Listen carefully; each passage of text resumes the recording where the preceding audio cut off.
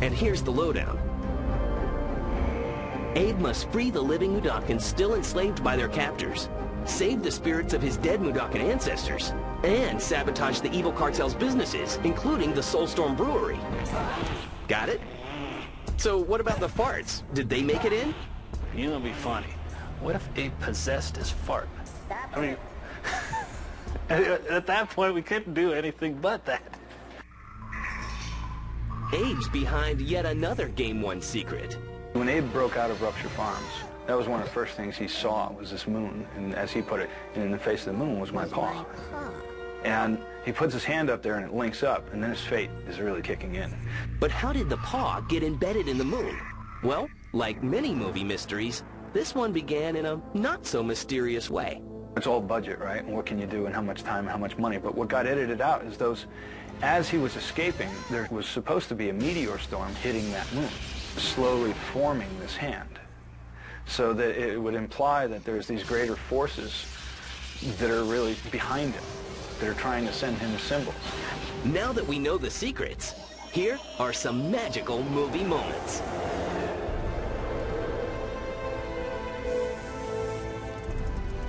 I'm a fan of the movies as well. I mean, I'm just as stunned as I could be. And their enthusiasm proves to be historical, coming to life on screen in more than 22 minutes of mini-movies.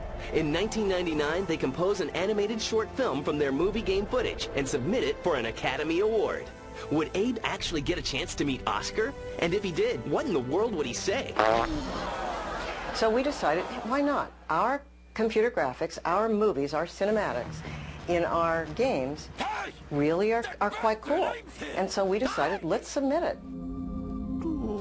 Abe doesn't win the Oscar. So he ditches a career in movies and shifts his interest to music, landing himself a lead role in a German dance band's video. This isn't something someone's going to watch once. It's going to be every time they click on the TV and sit back and go, oh, here is eine Video. That's good. You kind of charge into it going, wow, this is something lots of people are going to see lots of times. The video becomes a huge hit, and Abe plants his spot as an international star. We interrupt this program. Coming up, Oddworld makes a decision that some fans say, I am screwed! And Abe gets a sidekick. He's a belcher.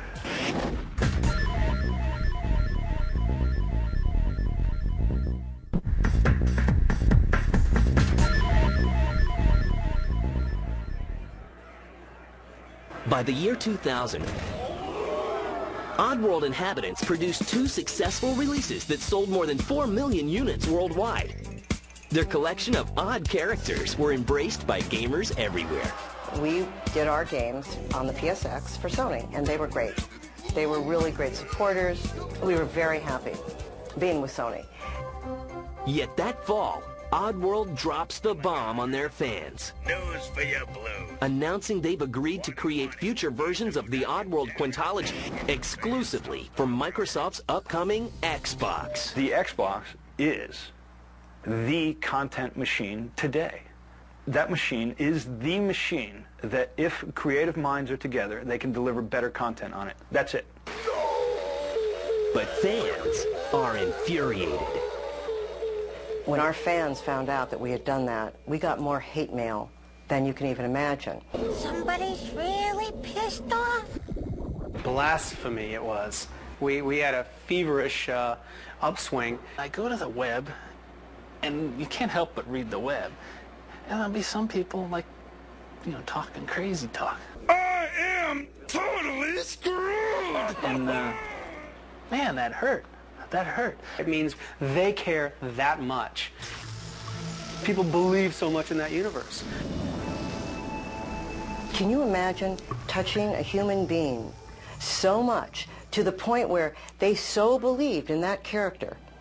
They so identified with the world that we created. They so believed that Abe wouldn't do that.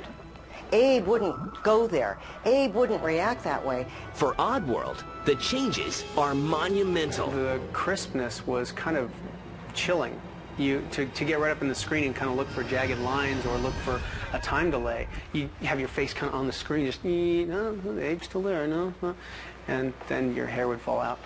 Oddworld Munch's Odyssey, the third game from Oddworld, premieres along with the Xbox for Christmas 2001. My name is Munch. And Munch, the lonely yet ambitious Gabbit, makes his debut appearance. He was the last one, so he really embodies sort of loneliness and loss. But he had to be distinguishable in a different way. And he goes, I can't find anybody. You know, when he'd say things like that, they'd just be like, oh, you know, and that's what we're trying to do, hit the heart, but in a twisted world. You've got a monoped with two hands and this huge head who's aquatic, and yet he's kind of a land animal too, and can speak, and he's got a radar on top of his head. You know, you have to feel for the guy.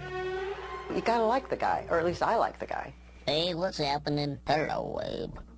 Hey, Munch. He's a belcher. Great. We got our farter, and we got our belcher.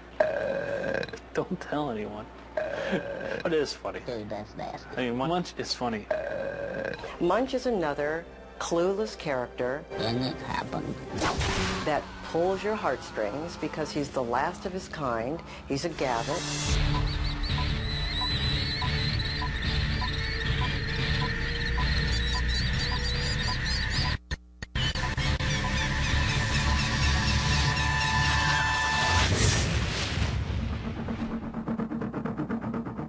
In Oddworld, Munch's Odyssey, Munch tries reaching the last of the Gabbit eggs, while Abe hunts for Mudokon eggs, which contain his unborn brothers. They must complete their quest before they're stopped and killed by the evil Vikers and Gluckins. Oddworld tackles yet another taboo issue by allowing Munch to occasionally use a wheelchair as his mode of transportation. Let's take something that we have an association with, and let's change that. Let's look at that association, knock it apart, put Munch in it, and make it a power-up. It's the best way to get around given what he has. Nothing wrong with that. So, again, something for people to kind of look at and go, this guy's really cool, this guy's really goofy, this is fun. But not all of Munch's assists come from a set of wheels. He gains unnatural boosts of energy from power-ups. Oddworld's version of soft drinks. We go to a vending machine, we get caffeine. Well, they go to a vending machine, they can run 50 times faster.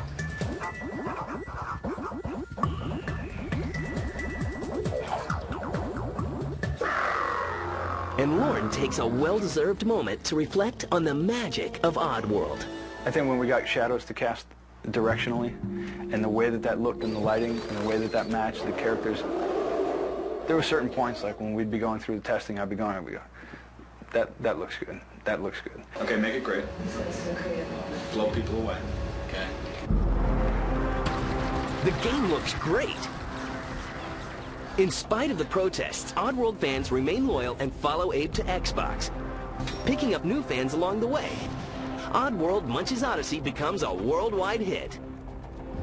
With 3 highly successful games, a string of awards, and fans around the globe, what will the Oddworld inhabitants come up with next? We'd like Oddworld to turn into a family event. It'll be like turning on The Simpsons. When you turn The Simpsons on, everyone sits down and watches. That's hilarious.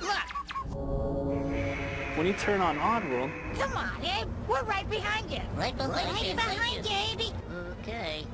Here goes.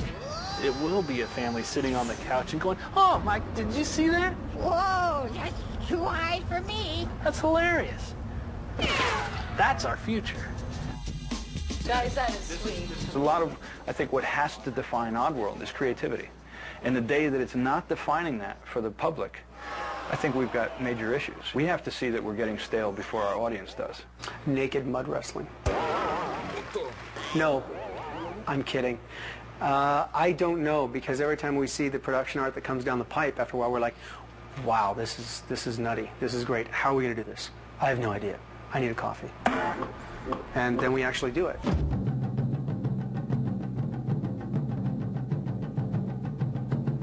We're going to create games as we move into the future where people won't debate what's the future of entertainment. They'll be like, no, video games are going to override motion pictures. And we're going to hit that mark. And I'm not claiming anyone's hit it yet, and us either, but we will.